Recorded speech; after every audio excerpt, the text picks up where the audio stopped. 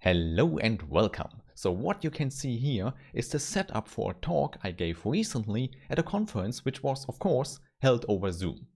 So as you can see, my slides were on the left hand side, so I could mark stuff and go through the slides, and on the right hand side I had a whiteboard for other notes.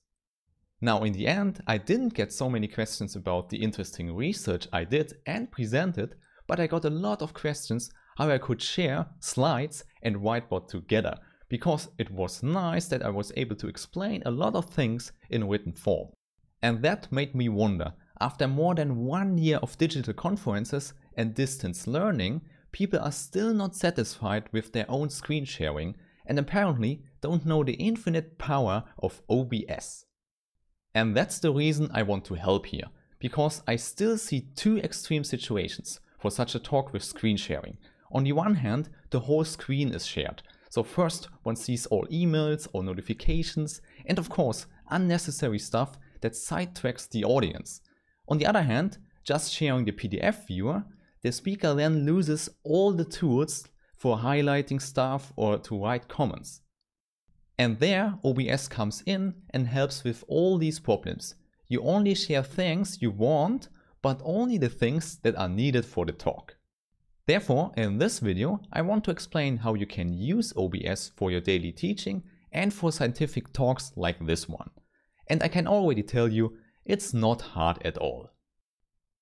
Okay, so now not so surprising, the first thing you need to do is to download OBS and to install it. Here at obsproject.com you find all the releases and can download it immediately. Then, after downloading it, installing it and open OBS, you see this nice window of OBS and the nice black screen in it. Usually you would see all your audio sources here, but remember, we only want to do screen sharing. Therefore you can ignore this field immediately. For us, only the field left to it with sources will be important, because here we can add everything we want. Now when you click on plus here, you see a lot of things, but for us it will be sufficient to use window capture. Or if you have more screens, you can also use screen capture. Okay, let's do it together. Let's add a window capture. So we click and then we can give a name to it. We can keep it simple and just call it presentation. Then we click OK and we get a whole list of windows to choose from. We want to choose the PDF viewer, which is in my case external with slides. And there you see, this is my presentation. And there you see, we can change a lot. Important most of the times is that we capture the cursor, and in my case I would crop the top part of the viewer. Then if I'm finished with the cropping part here, I click OK and I see my window is in the black screen here. So what we have here is that our preview is not empty anymore and we can move the window around. Hence you can put it where you want, and if needed you can also scale it here. Of course you could make it as small as you want, but maybe here it would be useful to have it on the whole left hand side. Okay, then it might not so surprising for you that we can also add a second window here.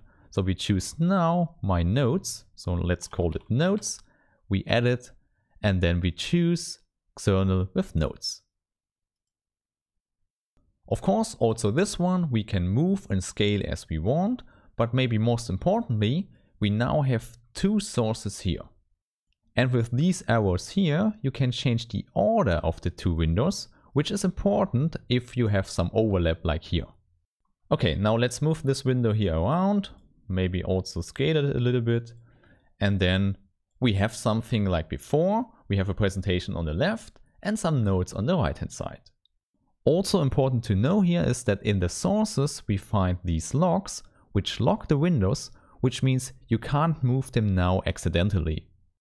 Okay, with this you have all the things you need. If you want to change a window, of course you can just delete it and add it again, or you right click on it and then you go to transform, edit transform. For example, the cropping part here we can change again.